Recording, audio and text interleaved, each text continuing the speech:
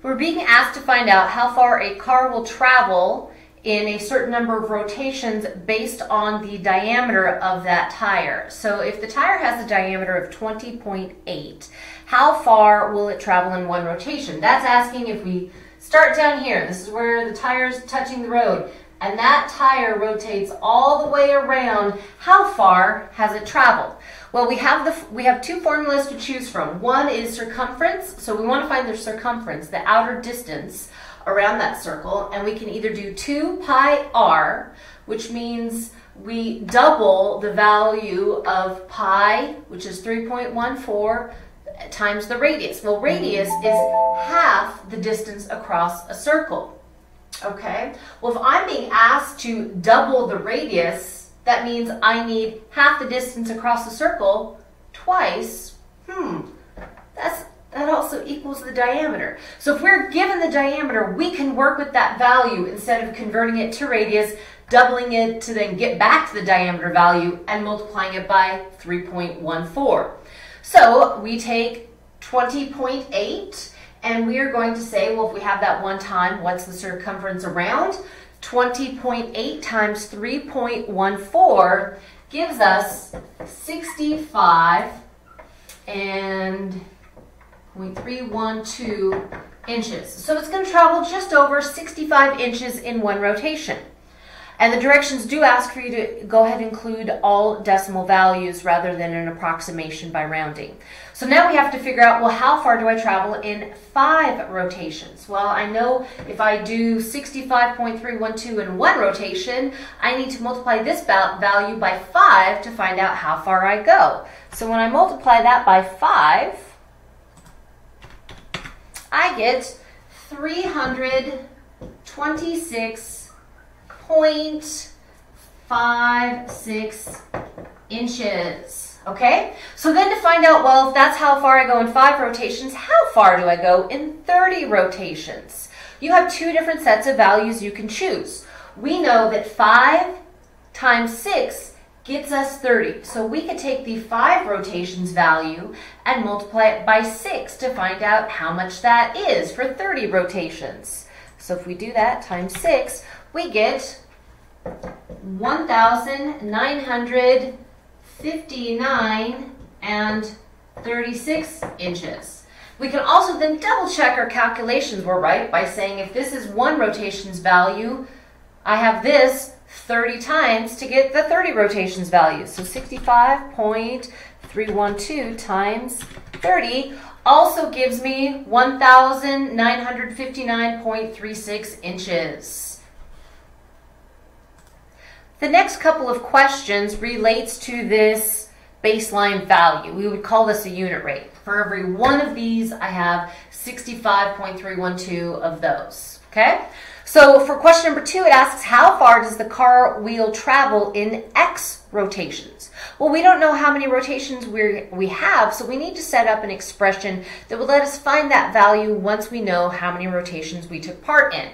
So we set our baseline of 65.312, and I have this X number of times. Well, what did we do to 65 to find out how far we went in 5 rotations? We multiplied it by 5. To find out how far we went in 30 rotations, we multiplied it by 30. Well, if now we have an unknown number of rotations, we're multiplying this base value by X, so that when we're told how many rotations we have, we then multiply it by how far we go per rotation.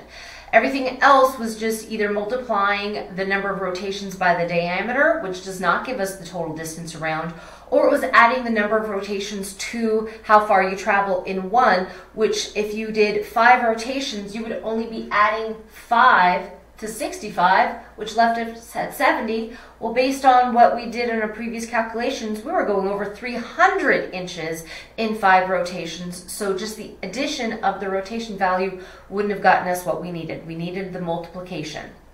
Then if it wants to know, well, how many rotations would we travel if we went 1 mile? Well, that's saying I have this total distance of 63,360 inches within 1 mile. And each rotation, I rotate once, I go 65 plus. Another rotation, over 65, over 65. What I'm trying to find out is how many times I have this 65 plus in here and how many times I can take it out of the total distance. So that is letting me know that this is an instance of division. So I need to take how far, what my total amount is, and how many times I can take one rotation's value out of it. So I plug in 63,360, 63,360, and then divide it by 65.312. And that's going to give me 970.11. So in this case, we can go ahead and say an approximation value because it says round to the nearest whole number. This is closest to just 970. So we would go about 970 rotations in 1 mile. Our next story problem now involves a bike wheel, and they give us the radius. Because we have the radius, we want to go ahead and use the radius formula for circumference. We double the radius and then we multiply it by 3.14. So if our bike has a radius of 13, I need to double that to get 26. Now that I have the 26, by multiplying those two values, I multiply it by the remaining term, which is 3.14, and I get a total distance in one rotation of 81.64. Now that might seem kind of silly because the first one was a car wheel and it has a smaller rotation or a smaller circumference than this bike wheel.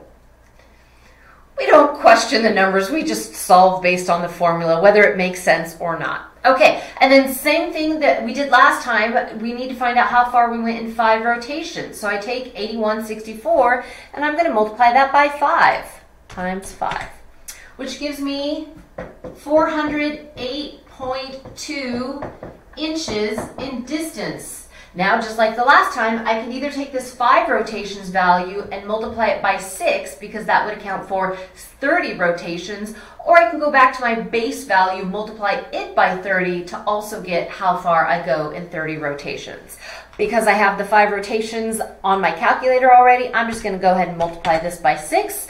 And I get a total of 2,449.2 inches. Okay, so how far does this bike wheel travel in X rotations? Again, we're using our unit rate of this far per rotation and picking 81.64 X, so that whenever we find out how many rotations we have, we multiply it by the distance we travel in each rotation, and it gives us a total distance value. How many bike rotations are in 1 mile? Again, we have 63,360 inches within a mile. And I'm trying to find out how many times I can take this bike circumference out of it, and that lets me know the number of rotations. Just like I use multiplication to find distance, I have to use division to find rotations. So I take our 63,360 total inches in a mile and divide it by how far I go in each rotation, and I get 776.09, which just as a whole number is 776 rotations for question number 6. Now our last couple of questions already give us circumference, and they want to have us calculate quantity of rotations. So the first one says the circumference of a car wheel is about 65 inches. If the car wheel rotates once per second, how far does the car travel in 1 second? Well, if it rotates once, and this is how far it goes every time it rotates, it means it travels 65 inches. So then how far can the car travel in 1 minute? Well, there are 60 seconds in a minute, so that means I have a rotation 60 times. So I take 65 and I multiply it by 60 to get 3,900 inches. Don't forget the unit of measurement. Then it says if the car wheel rotates once per second, about how many miles does the car travel in 1 hour? Okay, so that means 360 seconds. This is going to be a multi-step process. I travel 65 inches per second. How far do I go in an hour? That means I have this number, this distance per rotation, 3,000 600 times, because this is how many seconds are within 1 hour. So when I multiply the two together, 3,600 times 65, I get 234,000 in extra lump there. Inches are covered in 1 hour. Okay? Well, how far is that in miles? Okay? Well, I go this distance, and I need to figure out how many miles I can take out of this quantity. The taking out always means division. This is how much I have. How much does it take to make a whole mile? It takes 63,360 inches. So I need to find out how many times I'm taking that out of this larger quantity. So I take the 234,000 and I'm going to divide it by 63,360, and I get 3.693 ... And it asked for us to, it gave us multiple choice, so we needed the 3.69 miles. Finally, if the car wheel rotates 5 times per second, about how many miles does the car travel in 1 hour? So we go back here, this is how far it travels in one rotation, and it's able to do 5 of these in a second, okay? So I have to multiply that by 5. So 65 times 5 means it goes 325 inches per second, okay? So now, instead of having 65 times the number of seconds in an hour, we have 325 times 3,600, because I go this far in 1 second and I have this many seconds, so I have to multiply the two together, which gives me 1,170,000 inches in an hour. So how far is that in miles? We're then dividing by the number of miles, or number of inches in a mile, to find out how many times I can take that out, okay? So we divide our million value by 63,360, and we get 18.465. Generally, just have 2 decimal places. 65 is closer to 70, so we'll turn the 6 into a 7. 18.47 miles is how far you would travel. Oh, and I did say 2 decimal places. How far you would travel in 1 hour with 5 rotations per second.